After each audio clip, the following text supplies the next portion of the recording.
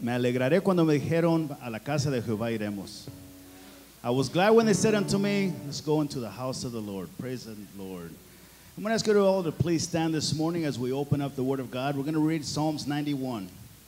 We're just going to read 2 verses in Psalms 91. Hermanos, vamos a pedir que se pongan de pie, por favor. Vamos a leer Salmos 91, los primeros 2 versos, por favor. Please say amen when you're there. Amen. Psalms 91. He who dwells in the secret place of the Most High shall abide under the shadow of the Almighty. I will say of the Lord, He is my refuge and my fortress, my God, in Him I will trust. Amen. Hermanos, el Salmo 91 dice así: el que habita en el abrigo del Altísimo morará bajo la sombra del Omnipotente. Diré yo a Jehová, esperanza mía y castillo mío, mi Dios, en quien confiaré. Amen. Praise the Lord. Vamos a orar, hermanos. Let's pray. Heavenly Father, Lord, we thank you for this day, Jesus. We thank you for your blessings. Padre Celestial, Señor, gracias estamos por este día y tus bendiciones.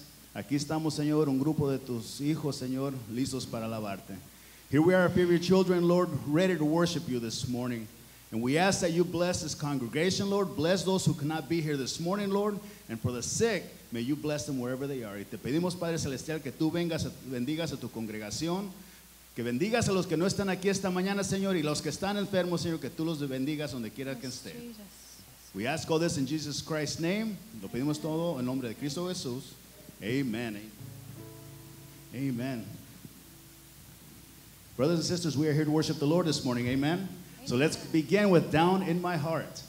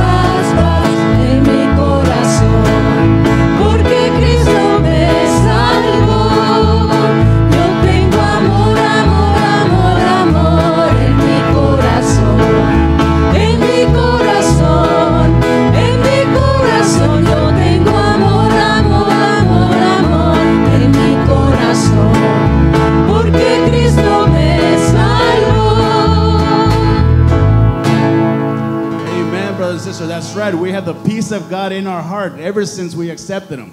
Eso es, hermanas y hermanos, nosotros tenemos gozo en nuestro corazón desde el día que lo aceptamos.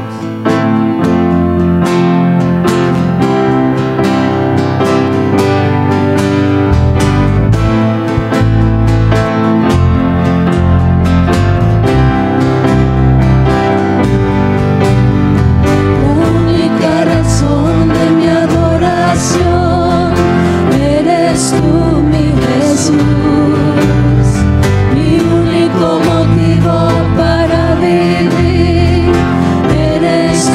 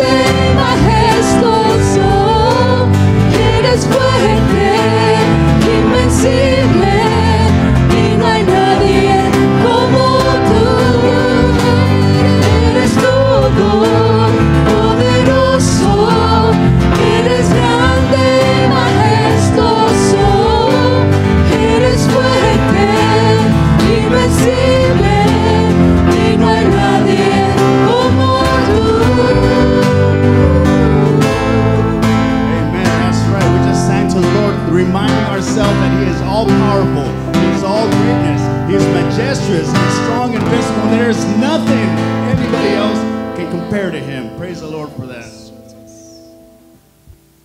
We'll continue singing the Lord this morning. Vamos a continuar alabando al Señor con Creo en Ti.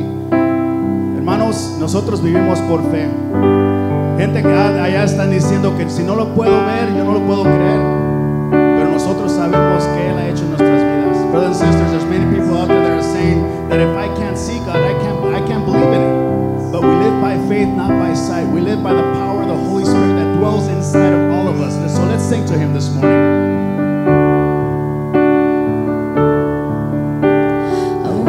To lift my hands to you and worship. Oh, marvelous God, miraculous Lord, fill this place with all your holy presence and manifest your power to those of us here. I believe in you, in what you'll do in me.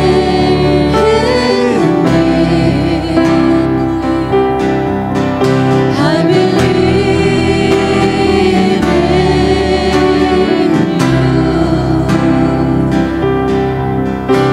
You'll do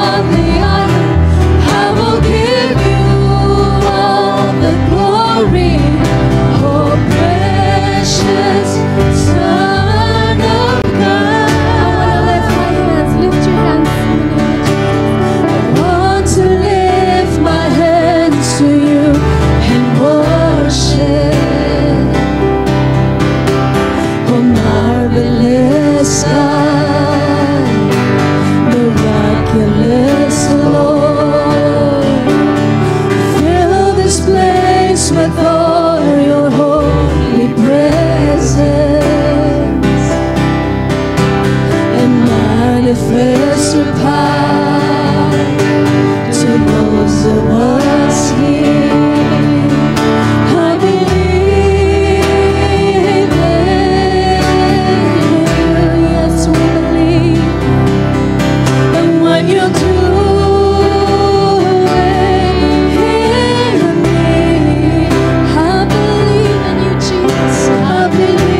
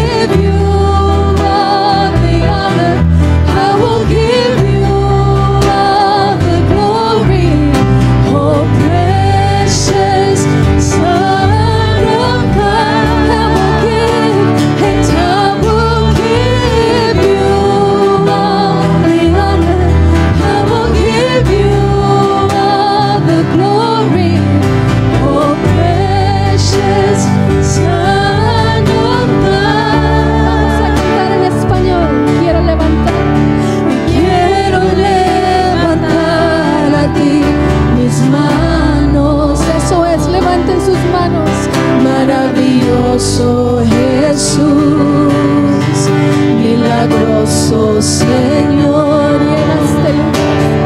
llenas el lugar de tu presencia y a defender tu poder a los que estamos aquí. Creo en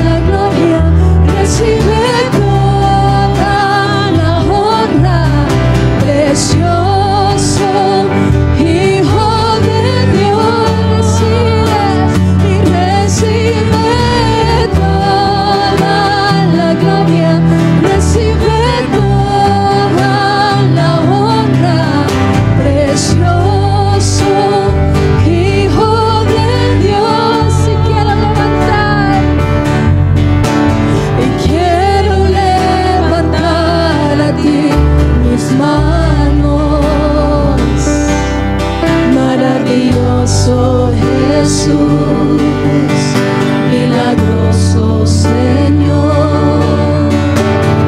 Llena este lugar de tu presencia y haz descender tu poder a los que estamos aquí. Creo en ti, Jesús, y lo que harás en mí. Creo en ti, Jesús, en lo que harás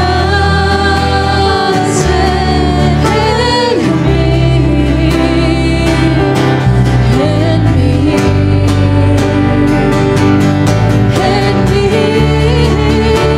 y recibe toda la gloria, recibe toda la honra, precioso Hijo de Dios, recibe toda la gloria, recibe toda la honra, precioso Hijo de Dios.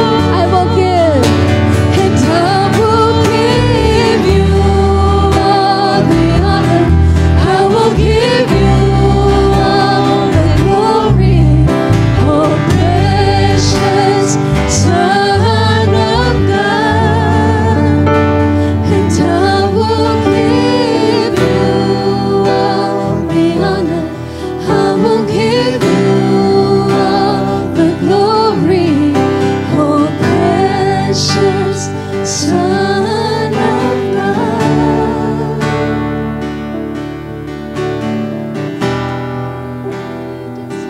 Yes, Heavenly Father. You deserve all the honor and all the glory, Lord, because you created everything, Lord. You created all the heavens and the earth. Creator of all, and we're so grateful. Sí, Padre Celestial, tú te mereces toda la honra y la gloria, Señor, porque tú eres el creador de todo, Señor. Tú creaste los cielos y la tierra, Señor, y nos creaste a cada uno de nosotros. Y aquí estamos, Señor, un grupo de tus hijos, Señor, en gratitud alabándote, Padre Celestial. And here we are, Lord, a few of your children, Lord, in gratitude, Lord, worshiping you this morning, Lord. We're asking that you bless your people. We ask that you look after your people, Lord, because we understand where blessings and our shelter comes from, Lord. We understand where to seek refuge, Lord, and that's it. Porque nosotros aquí estamos, Señor, sabiendo quién es el que nos da, es nuestra fortaleza, Señor. Y a quién es el que nos da las bendiciones en la vida. Aquí estamos, Señor. No sé quién está aquí que está viendo problemas en su vida, Señor. And Lord, I don't know what kind of problems our brothers and sisters are coming through as they enter into these doors, Lord. But Lord, what we do know, Lord, is that we seek you first in all your righteousness, Lord. You will give us the answer. Aquí estamos, Señor. No sé qué problemas están pasando mis hermanos, Señor, pero lo que sí sé es que primero te buscamos a ti, Señor, y tu justicia, todo lo demás será añadido. Señor, te pedimos por este servicio, Señor, te pedimos por nuestro predicador. Lord, at the same time, Lord, we also pray for our pastor who's going to be preaching the word this morning, Lord. May every word that is spoken come through you, Lord, so that those words can penetrate into the deepest parts of our hearts. Las palabras que digo nuestro pastor esta mañana, Señor, penetran en nuestros corazones y almas, para nosotros poder seguir tu palabra en nuestros corazones. Todo te pedimos en nombre de tu Hijo, amado Cristo Jesús. And we ask all in Jesus Christ. And as people said, Amen. Please have a seat, brothers and sisters, hermanas y hermanos, por favor, siéntense mientras pedimos a los sugieres que vengan adelante para recoger la ofrenda de esta mañana. Morning. God bless you. Buenos días a todos ustedes. Dios los bendiga. It's great to see all of you in the house of the Lord. Me da mucho gusto verlos a todos en la casa del Señor. Veo a la familia Fernández. Dios los bendiga, hermanos. Qué gusto me da verlos. And I see a lot of folks we haven't seen in quite some time. It's good to be back. It's good to have you back. By the way, Congratulations on surviving National Donut Day. A propósito, felicidades por sobrevivir el Día Nacional de las Donas.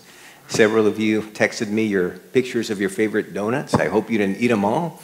Algunos de ustedes me enviaron fotos de sus donas favoritas. Ojalá no se las comieron todas. But it's a fun thing to do.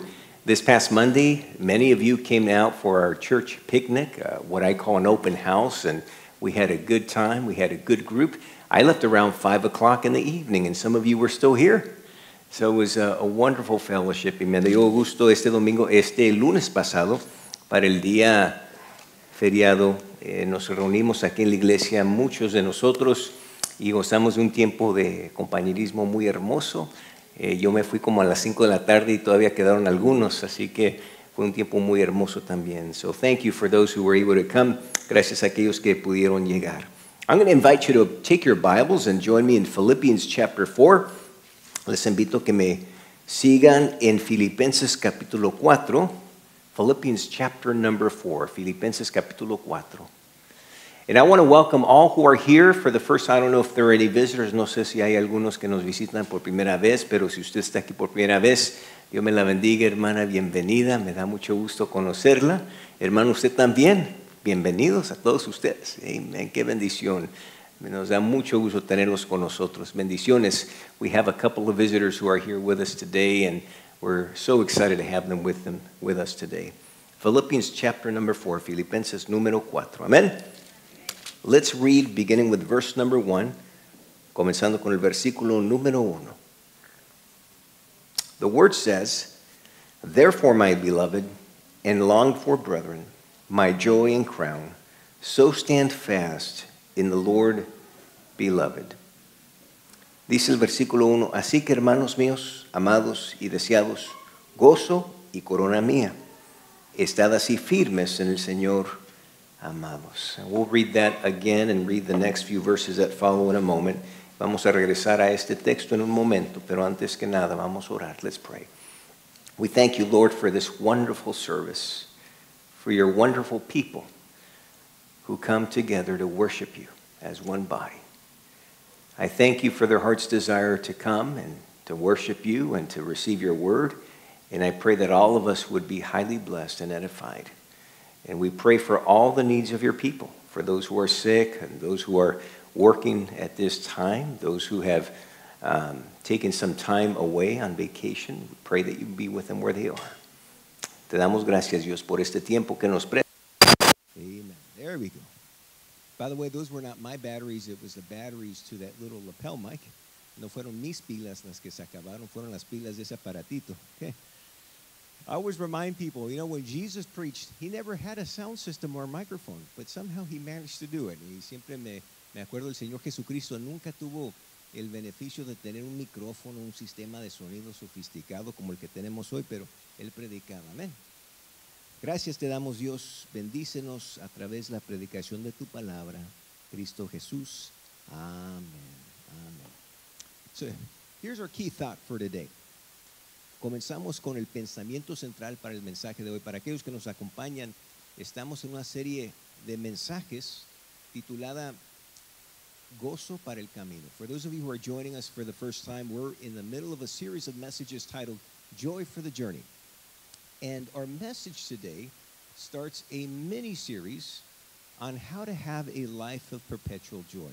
Y dentro de la serie mayor, hoy iniciamos una miniserie que trata de enseñarnos cómo nosotros podemos adquirir una vida de gozo perpetuo. And the key thought for today is as follows, y el pensamiento central lo van a encontrar en la pantalla, and it goes like this. You can live with perpetual joy when your heart and your mind are at peace. Y ese es el pensamiento central para hoy. Pueden seguir en sus bosquejos. You can follow along in your message notes, in your bulletins.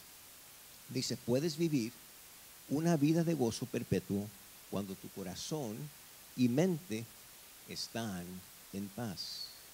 How many of you would like to have a life of perpetual joy? ¿Cuántos de ustedes gustaría tener una vida de gozo perpetuo? Where joy is unending. No matter what happens, no matter the circumstances, no matter the problems, you just have this perpetual joy, donde no importa lo que pasa, no importa lo que te hacen, lo que dicen de ti, pero sigues con una vida de gozo perpetuo. Well, believe it or not, you can achieve that. Y saben, hermanos, hermanas, usted puede lograrlo y a eso nos vamos a enfocar hoy.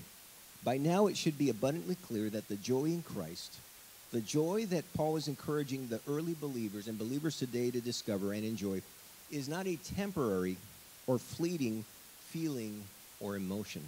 A estas alturas debería de ser abundantemente claro que el gozo en Cristo, el gozo del cual Pablo nos habla y nos anima a tener, de descubrir y disfrutar, no es un gozo temporal o pasajero, no es un sentimiento, no es una emoción. It doesn't depend on circumstances or other people, no depende de circunstancias o otras personas. This is not happiness that we're talking about. It's genuine, lasting joy. No estamos hablando de la felicidad o el contentamiento, estamos hablando de un gozo genuino, un gozo que dura. And Paul was encouraging the Philippians to live a life of perpetual joy. Y aquí vemos a Pablo animar a los creyentes a que vivan una vida de gozo perpetuo. Now let me show you what Dwight L. Moody once said. Déjeme mostrar lo que dijo el gran predicador de la era pasada, Dwight Moody. He said, "The Lord gives his people perpetual joy when they walk in obedience to him." Just think about that. Dice, el Señor le da a su pueblo gozo perpetuo cuando caminan en obediencia a Él. You know what that reminds me of? Of that old classic hymn, Trust and Obey, for there's no other way to be what? Happy in Jesus than to trust and obey. Y saben, me recuerda eso del clásico himno que cantamos en nuestra iglesia, obedecer y confiar en Él, porque no hay senda marcada que marque la luz. No hay manera de vivir con un gozo perpetuo si no obedecemos a nuestro Dios. So we see in this, Paul's mind and heart were at peace because he was not disturbed by people, circumstances, or things. Entonces vemos aquí a Pablo expresarse de acuerdo a su experiencia personal, porque encontramos en él una mente, un corazón que están en paz, porque él no se estaba dejando interrumpir por otras personas, las circunstancias o las cosas. Instead, Paul lived with continual joy because he had learned the secret of a secure mind. Y vemos a un Pablo que vivía con un gozo continuo porque él había descubierto el secreto de tener una mente segura. You can live with perpetual joy when your heart and mind are at peace. Uno puede vivir con gozo perpetuo cuando su corazón y su mente están en paz. That's the secret. Ese es el secreto. It's about keeping your mind and your heart at peace. Es mantener tu corazón y tu mente en paz. Isn't that true? We all just want to be at peace, right? Todos nomás queremos estar en paz. Okay? We don't want to rest in peace. We just want to be at peace, okay? No queremos descansar en paz. Queremos estar en paz, right? So, how can your heart and mind be at peace? Entonces, esta es la pregunta lógica. ¿Cómo podemos llegar a una situación donde nuestro corazón y nuestra mente están en paz? In this final chapter of Philippians, he provides the ingredients for a life of perpetual peace. En este último capítulo a los Filipenses, Pablo nos da los ingredientes para una vida de gozo perpetuo. And you'll find them on your bulletin. Y los van a encontrar en sus bosquejos. I'm going to show them to you very quickly. Voy a mostrárselos rápidamente. Here's what he tells us. Aquí es lo que nos dice Pablo. Si quieres una vida de gozo perpetuo, if you want a life of perpetual peace, these are the ingredients he gives us. Number one, enjoy God's people. Número uno, disfruta el pueblo de Dios. Disfruta del pueblo de Dios. Look around. Miren en el santuario, hermanos. Okay? Just look around. This is God's people. Okay? El pueblo de Dios. He says, enjoy the fellowship. Hay que disfrutar el compañerismo. Number 2, rest in God's presence. Número 2, descansa en la presencia de Dios. That's the second ingredient. Rest in God's presence. Hay que descansar en la presencia de Dios. En otras palabras, habita con Él. Number 3, rely on God's power. Rely on His power. Número 3, depende del poder de Dios. Depende del poder de Dios. And letter D, number 4, here's the fourth ingredient He gives us for a life of perpetual peace. Trust God's provision. Trust His provision. Confía en la provisión de Dios. Confía que Él va a proveer, que Él va a suplir. Confía en la provisión de Dios. Now, what do all these 4 ingredients have in common? ¿Qué tienen en común estos 4 ingredientes? They are paths to peace. Son caminos a la paz de corazón y de su mente. They're paths to peace in your heart and in your mind. Just think about that. If you're enjoying God's people, you're not in conflict with them. If you're resting in God's presence, you're relying on Him. If you're relying on His power, you're not worried about what you can't do and only He can do. And if you're trusting Him to provide, you're not worrying or anxious. Mira, nomás pongas a pensar, si usted está disfrutando del pueblo de Dios, quiere decir que usted no está en conflicto. Si usted está descansando en la presencia de Dios, quiere decir que está habitando con Él. Si usted depende del poder de Dios, quiere decir que no se va a preocupar por las cosas que usted no puede hacer, pero que Dios sí puede hacer. Y número 4, cuando usted confía en la provisión de Dios, no se va a afanar ni se va a preocupar, porque usted va a confiar que Dios va a suplir.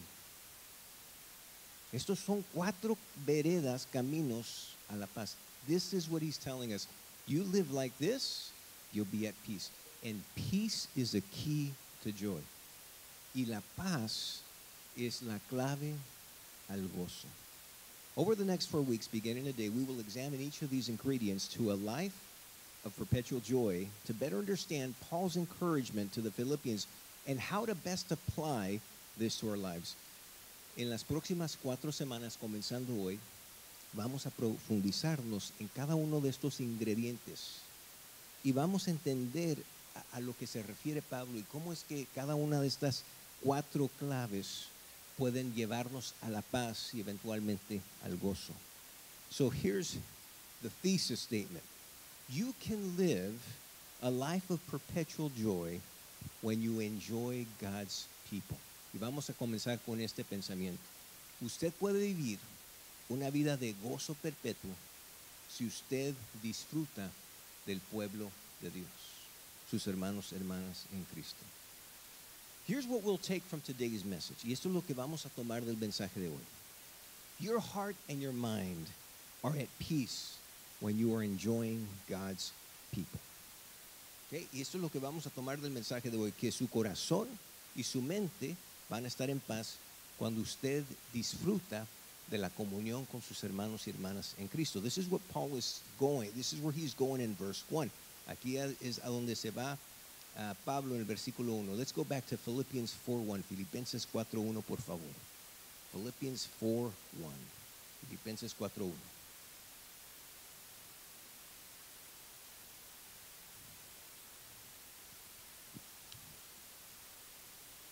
Paul begins this chapter. And remember, when the Bible was originally written, it was not broken down by chapter and verse. They were placed later for our ease in finding these scriptures.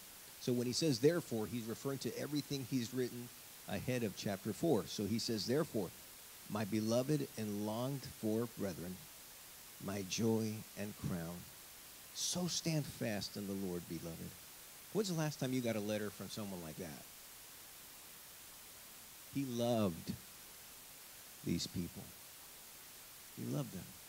Miren el versículo 4, el capítulo 4, verso 1, el apóstol Pablo dice, así que, recuerden que cuando la Biblia fue escrita no se escribió dividida por capítulo y versículo. Estos fueron agregados muchos años después para que nosotros pudiéramos encontrar estos versículos con más facilidad, pero Cuando dice así que se refiere a todo lo que ha escrito anteriormente.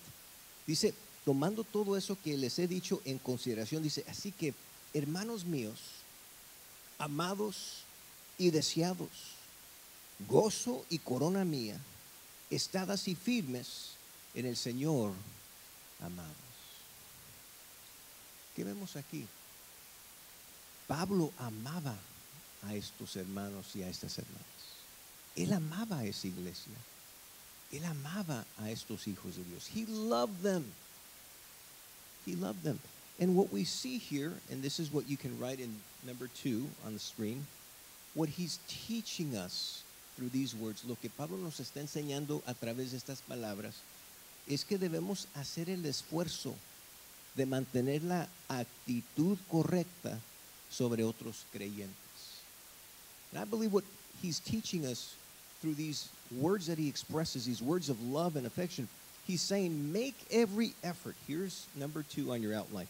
Make every effort to have the right attitude about other believers. To have the right attitude about other believers. Now, were they perfect? ¿Eran perfectos esos creyentes? Was that church in Philippi perfect? ¿Era perfecta esa iglesia en Filipo? Okay. Raise your hand if you're perfect. Alce la mano el perfecto. ¿Hay alguien aquí? Okay. But he still loved them. Pero él los amó. Why did he love them? ¿Por qué los amó? Because he had the right attitude about them. Porque él tuvo la actitud correcta acerca de ellos. You know, whenever I do counseling with couples, whether it's premarital or couples that are already married, it's always important to tell them and to teach them, to remind them to have the right attitude about your spouse. Cuando yo ofrezco consejería matrimonial, ya sea para aquellos que se van a casar o aquellos que ya están casados, es tan importante siempre recordarles y enseñarles a mantener la actitud correcta sobre su pareja. Porque si usted se espera que sea perfecta, va a esperar toda su vida. Because if you wait for your spouse to change and to be perfect, you're going to be waiting your whole life. But what we can change is our attitude towards them. Pero lo que nosotros podemos cambiar es nuestra actitud hacia ellos. Y lo que Pablo nos enseña aquí, here's the attitude we see come through Paul's words. Y esta es la actitud, lo que esta actitud manifiesta es lo siguiente. Letter A, we see affection. En primer lugar, vemos en estas palabras afecto. Afecto. Él expresaba su amor hacia ellos con un afecto, con un cariño. He expressed this attitude and this love he had towards them with affection. You know, there's nothing wrong with affection. No hay nada mal con afecto. Better to be affectionate than to be cold. Mejor ser afeccionado que ser frío. ¿Sí o no? When people come to church to a service like today, I think visitors want to sense love. They want affection. Yo creo, hermanos, que cuando alguien viene a nuestra iglesia a un servicio como este, ellos quieren afecto, buscan afecto, quieren ver el amor de Cristo aquí, amén. No quieren llegar a un lugar donde se siente como un congelador porque todos están fríos. Okay? They don't want to come to a place where they feel like they're in a freezer because everyone's cold and they give you the cold shoulder and they don't even say hello to you. We don't see that in this. We see affection. Number 2, we find appreciation. Número 2, encontramos aprecio. When's the last time you went to one of the ushers and you say, hey, thank you for what you do? You went to your Sunday school teacher and you said, thank you for teaching us. ¿Cuándo fue la última vez que usted se le acercó a un ujier? Gracias, hermanos, por lo que hacen. Se le acercó a su maestro o maestra dominical. Gracias por enseñarnos. Se le acercó a los hermanos que sirven el café y el pan. Gracias por engordarnos. Okay? You went to the people that serve the coffee and the sweets. Thank you for making me fat. Okay? You know, those 2 words, thank you, go a long way. The older I get, the more I realize that the most important things are the simplest things. Y saben, hermanas, esas palabras sencillas, gracias. Entre más viejo me hago, más me doy cuenta que las cosas pequeñas y insignificantes son las que tienen más valor. Gracias, hermano. Gracias, hermana. Thank you. Thank you. Thank you. We have children here today. When's the last time you said thank you to your dad or your mom for what they give you? ¿Cuándo fue la última vez? Veo a muchos hijos aquí, jóvenes, que usted le dijo a papá, mamá, gracias. No el día del padre o el día de las madres, pero gracias por la comida, gracias por la ropa, gracias por mi inscripción a la escuela. Thank you, Dad. Thank you, Mom, for feeding me, for providing for me. Makes a difference, doesn't it? Es una diferencia. Here's number 3, número 3. We also find in this attitude, in these words, affirmation. ¿Y saben qué más encontramos aquí en este versículo? Afirmación. To affirm someone is to make them feel appreciated. You encourage them to keep doing what they're doing because what they're doing and your words of appreciation are affirming what they're doing, that they're on the right track, they're doing something valuable, they're doing something that's changing lives, and they should feel affirmed. Y afirmación es nada más y nada menos que expresar en palabras y con acciones a una persona que está haciendo algo para el Señor y que ellos sepan y entiendan que lo que ellos están haciendo es siendo valorado. Hay agradecimiento para que lo sigan haciendo. But here's the fourth thing too. This is true love. Y hay una cuarta palabra que quiero presentarles porque esto marca que esto es verdaderamente el amor. Admonition, amonestación. Because he truly loved them, he also called them out when he had to. He held them to account. Y saben, uno se da cuenta cuando alguien verdaderamente ama a alguien cuando lo trae a cuentas. Cuando uno lo amonesta también. Cuando le dice, mira, hermano, hermana, me gusta lo que haces por el Señor, pero mira, veo que tienes que crecer en esta área. It's when you say to someone, you know, I really appreciate what you do for the Lord, but let me tell you, because I love you and because I appreciate you and I appreciate what you do, I must tell you, here's an area where I see you need to grow. That's love. Es amor, ¿sí o no? If you really love someone, you're going to be honest with them. Si usted verdaderamente ama a alguien, usted va a ser honesto con ellos, ¿sí o no? Okay. Here's the attitude we see come through his words. Esta es la actitud que vemos salir de estas palabras. Here's number 3.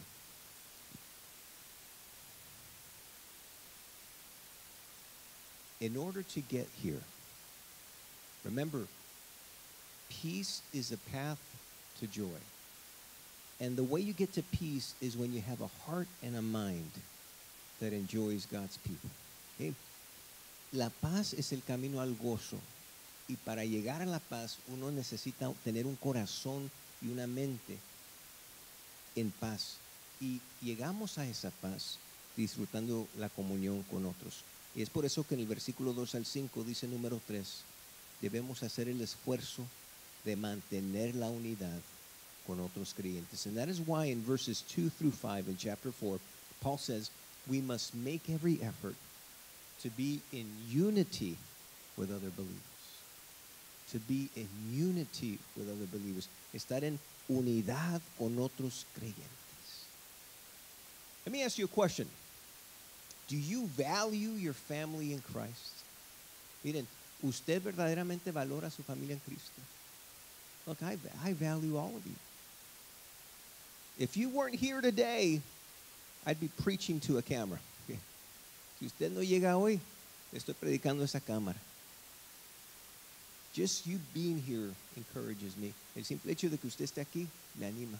But when I see you work for the Lord with joy in your heart and enthusiasm, it encourages even more. Pero cuando yo lo veo a usted trabajar por el Señor, servirle a Él en su iglesia, aún más ánimo y más energía me da.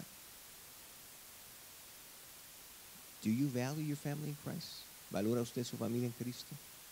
You know, many of us see each other more often than we see our actual family. Muchos de nosotros nos vemos más seguido que vemos a nuestra familia en la sangre.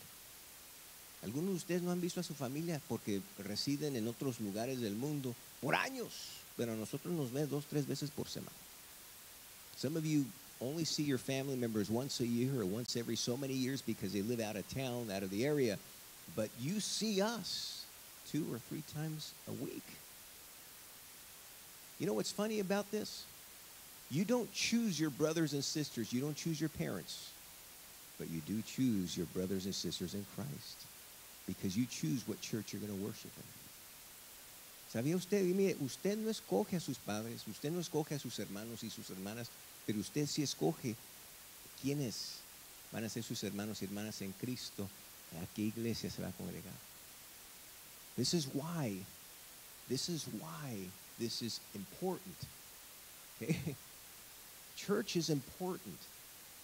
We should strive to love each other and to find unity with each other. Es por eso que es importante que busquemos la unidad, que disfrutemos la comunión que tenemos con nosotros. Now, let's go to Philippians 4:2-5. Filipenses 4:2-5. Dice el versículo 2, ruego a Evodia y a Síntique que sean de un mismo sentir en el Señor.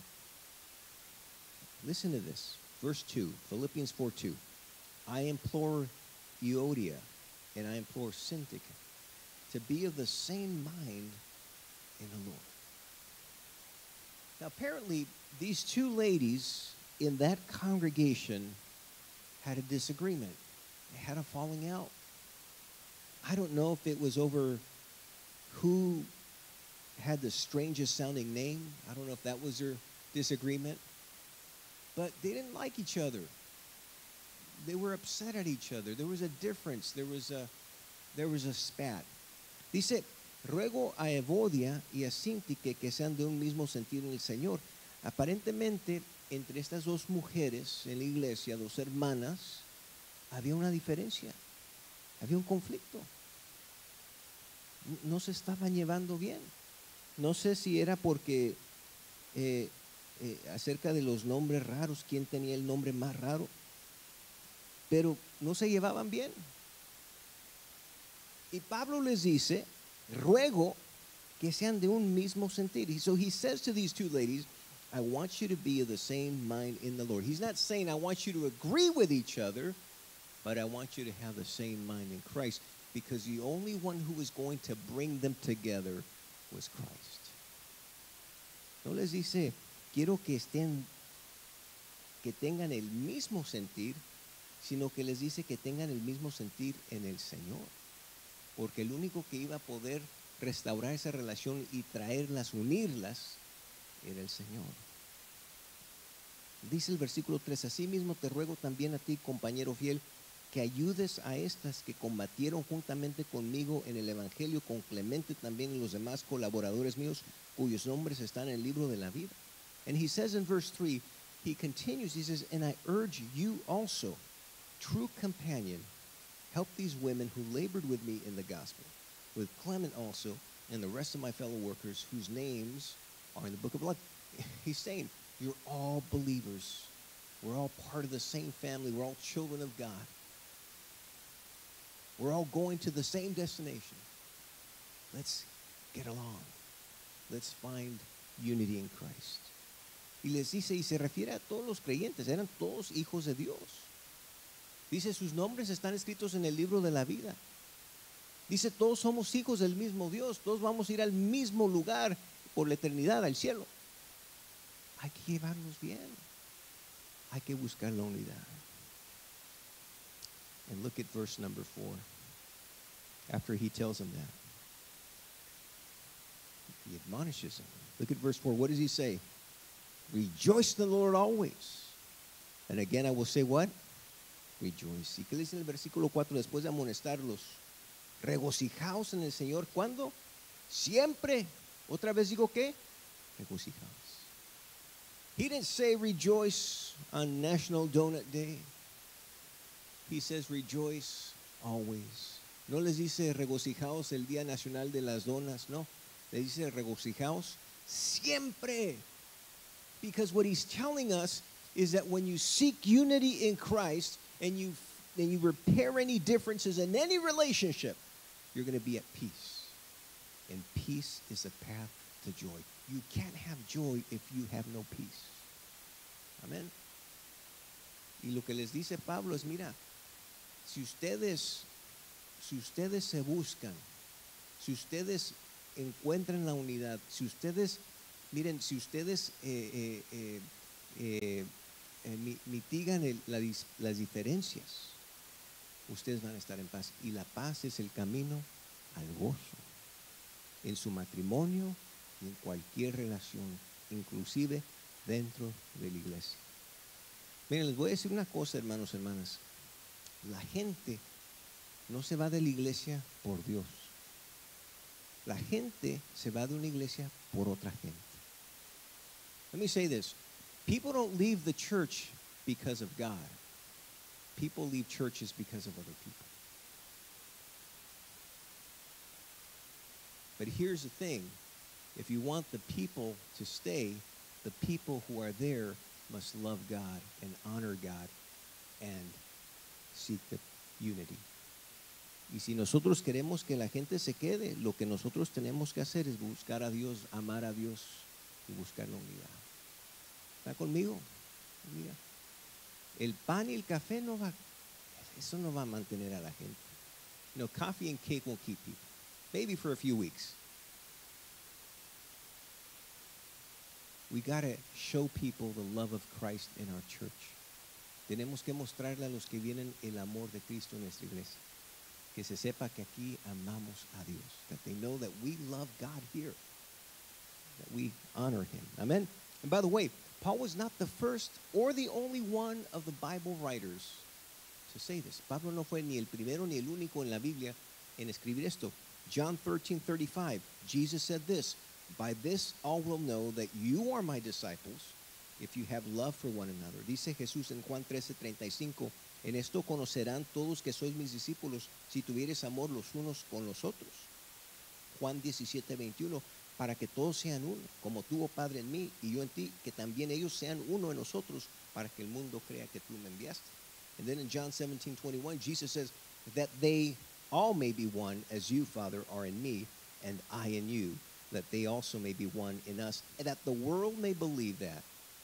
And then in Romans 12:10, the same Paul says, be kindly affectionate to one another with brotherly love, in honor giving preference to one another. Y luego en Romanos 12:10 dice Pablo, amaos los unos a los otros con amor fraternal, en cuanto a honra, prefiriéndoos los unos a los otros. Y luego puede escribir Efesios 4, del 2 al 6. You can write this down on your outline. Ephesians 4, 2 through 6. Also write down 1 Corinthians 1:10. También escriba 1 Corintios 1:10. More of the same.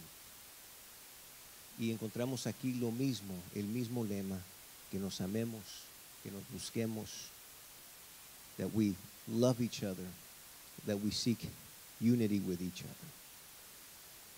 So here's the point, going back to letter A. This is why we must settle our differences. Es por eso que debemos arreglar nuestras diferencias. Settle your differences. If you want to make every effort to be in unity with other believers, you must settle your differences. Si nosotros queremos hacer el esfuerzo de mantener la unidad, número uno, tenemos que arreglar nuestras diferencias. Lo más fácil es ignorar. Ay, no me cae bien el hermano, así que se sienta allá, yo me voy a sentar hasta acá.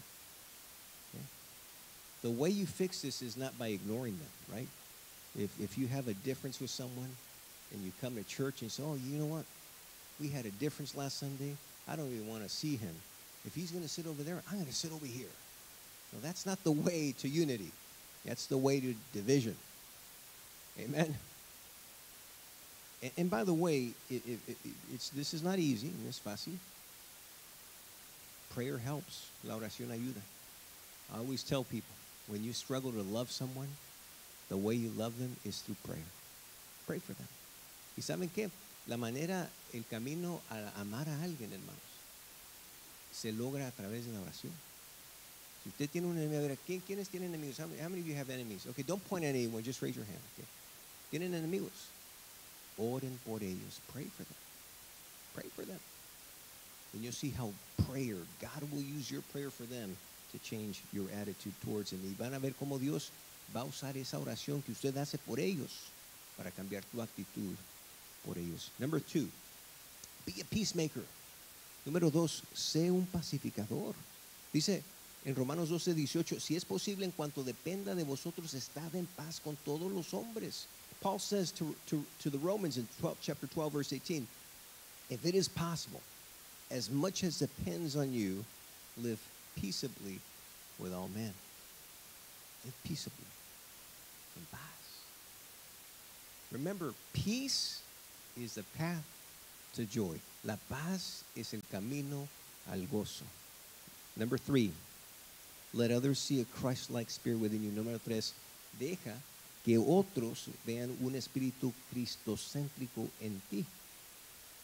Colossians 3:12 and 13 says, therefore, as the elect of God, holy and beloved, put on tender mercies, kindness, humility, meekness, long-suffering, bearing with one another and forgiving one another if anyone has a complaint against another, even as Christ forgave you, so you also must do.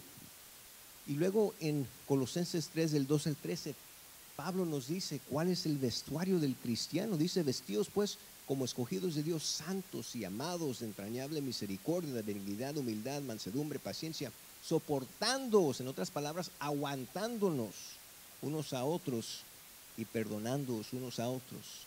Si alguno tuviera queja contra otro, de la manera que Cristo os perdonó, así también hacedlo vosotros. I want to leave you with these practical steps. Quiero dejarlos con estos pasos prácticos. We're talking about enjoying God's people. Paul says if you want perpetual joy, you need peace in your heart and your mind. In order to get peace in your heart and your mind, you need to enjoy God's people. This is what we must do. Pray for one another. Pray for one another. Number 2, worship regularly with each other. Number 3, be involved in serving with others. And number 4, exercise hospitality. That's what he's telling us to do. Pablo nos dice, si quieres una vida de gozo perpetuo, necesitas un corazón, una mente que estén en paz. Y nos dice que si quieres que tu corazón y tu mente estén en paz, tienes que disfrutar a los hermanos y hermanas en Cristo. Porque si estás en unidad con ellos, vas a estar en paz. ¿Cómo podemos hacerlo? Pasos prácticos. Orad los unos por los otros. Adorad juntos, por eso venimos a la iglesia, a los servicios. Número 3, servir con otros. Yo sé que muchos de ustedes tienen mucho talento. Y usted, solamente usted lo hace lo mejor. Pero la obra no se trata de un individuo que hace algo lo mejor. La obra se trata de que todos vengamos y lo hagamos junto por el Señor. I know there are a lot of individuals, many talented people in our church. There's only you can do something perfectly and just right? But that's not ministry. Ministry is about working together and serving the Lord together. Even if it doesn't come out as perfectly as it would if you did it alone. We've got to work together. And number 4, número 4, ejercitar, ser la hospitalidad. You don't have to be an usher, by the way, to welcome people and make them feel welcome. Usted no tiene que ser ujier para que los visitantes se sientan en casa. Amen. We're all ushers. Todos somos ujieres. Amen. We're all ushers. Todos somos embajadores. We're all ambassadors. We should make sure that people feel welcome when they come to our church. La responsabilidad es de todos que los visitantes se sientan en casa. Amén. Y saben, hermano, no los digo porque tenemos visitantes hoy, aunque sí queremos que se sientan en casa. Yeah. And I'm not just saying this because we have visitors today. This should be the case every service, every day. Make them feel welcome. Okay?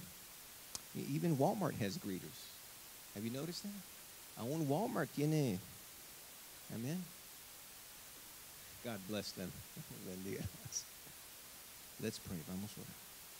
Gracias te damos, Dios, por este mensaje, donde nos enseñas que el camino al gozo perpetuo es la paz. Y para poder tener un corazón, una mente en paz, tenemos que estar en paz los unos con los otros. Unión, unidad. Ayúdanos, Dios, en nuestra iglesia siempre buscar la unidad. Ayúdanos en nuestros matrimonios, en nuestras familias, hogares, siempre buscar la unidad.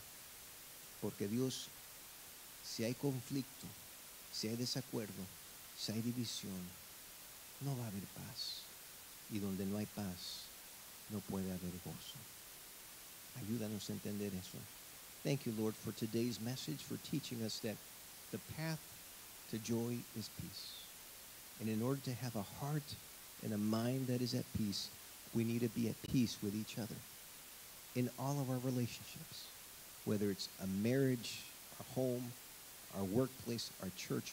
Lord, where there is conflict and strife, where there is disagreement and division, there cannot be peace. And where there is no peace, it's hard to find joy. So Lord, help us, please, to be at peace, to have the heart of Christ, to show the heart of Christ. In Jesus' name we pray and thank you. Amen. Well, it's communion time. It's the first Sunday of the month. We're going to have the Lord's Supper. Es tiempo de tener la Santa Cena como acostumbramos el primer domingo del mes. We practice open communion in our church. If you have received Jesus in your heart and you have been baptized, you're free to partake with us today. Si usted ha recibido a Cristo, ha sido bautizado, está invitado a tomar la cena con nosotros. Pero en este tiempo les invito que tomen un tiempecito para orar. Queremos asegurarnos que estemos bien con Dios antes de sentarnos a su mesa. But before we take communion, as we often do, please take a moment to pray and just make sure that your heart is right with the Lord. We always want to come and sit at the Lord's table, having our hearts right with God. Oremos, let's pray.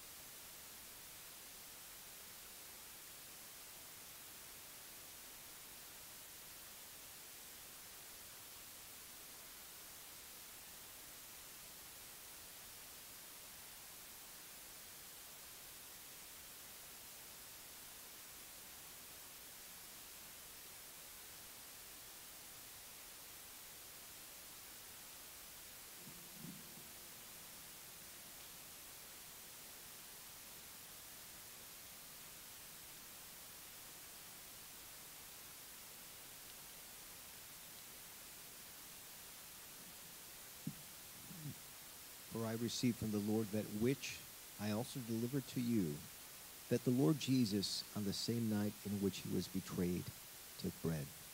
And when he had given thanks, he broke it and said, "Take, eat. This is my body which is broken for you. Do this in remembrance of me."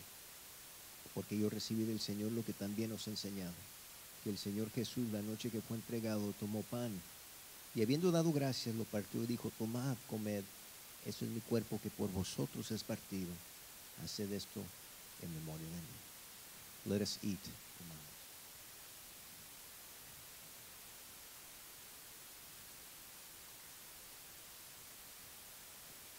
Asimismo tomó también la copa después de haber cenado, diciendo: "Esta copa es el nuevo pacto en mi sangre.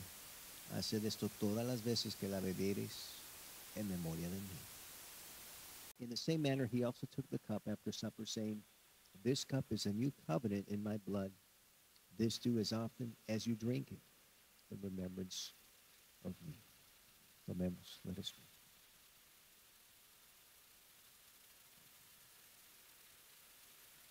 For as often as you eat this bread and drink this cup, you proclaim the Lord's death till he comes.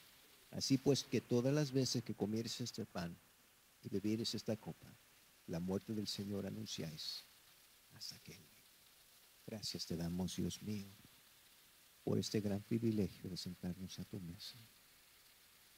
Que este acto nos recuerde de tu gran y vasto amor y de nuestro deber de amarte, de buscarte, de servirte, de vivir por ti, de buscar unidad los unos con los otros y expresar la actitud de Cristo. Dios, si hay conflicto, si hay división, si hay desacuerdo en un matrimonio, en un hogar, en el trabajo, en la escuela o aquí en la iglesia, que podamos corregirlo, Dios. Seguir el ejemplo de Cristo. Buscar la paz y la unidad. We thank you, God, for this privilege you give us to come and sit at your table. As we sit, we recall and remember your great love and the great sacrifice you made by sending your son Jesus to die on the cross for our sins. It reminds us of your awesome love that we could never reciprocate, but that it should compel us to love you, to seek you, to serve you, to be in communion with you. We thank you for today's message, for helping us understand that we must follow Jesus and express the attitude of Jesus in all of our relationships. And so, Father, if there is any conflict, if there is any dissension, if there's any disagreement or division in a marriage, in a home, in a workplace, in a school, or even here at church, that you would use today's message to compel us to seek unity, to fix things, to make things right according to Jesus. Thank you, Lord. In Jesus' name, amen. Amen. At this time, our ushers and our deacons will receive a special offering that we receive only when we have the Lord's Supper, and it's to help the needy inside our church. If you're visiting with us, please do not feel obligated. Only give according to what the Lord places on your heart. En este momento nuestros diáconos y ujieres van a recibir una ofrenda especial que acostumbramos recibir solamente cuando hay Santa Cena para ayudar a los necesitados. Por favor, si nos están visitando, no se sientan obligados, solamente den de acuerdo a lo que sus posibilidades y el Señor ponga en su corazón.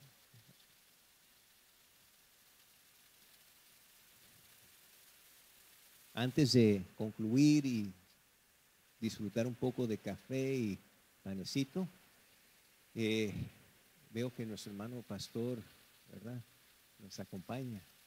¿Cómo está, hermano Juan Flores? Qué bonita sorpresa nos da, hermano, de llegar aquí. We have one of our missionaries, Pastor Juan Flores. He's from Michoacán, Mexico, And he snuck in during the message. Amen. It's good to see you, brother. Thank you for stopping by. Si gustan saludar al hermano, háganlo ahora. If you want to say hello to our brother, say hello. And enjoy the coffee and the cake. Gocen del cafecito y el panecito. We have Sunday school. Tenemos dominical. And again, God bless you all. Dios los bendiga a todos ustedes, hermanos y hermanas. Ánimo. God bless you.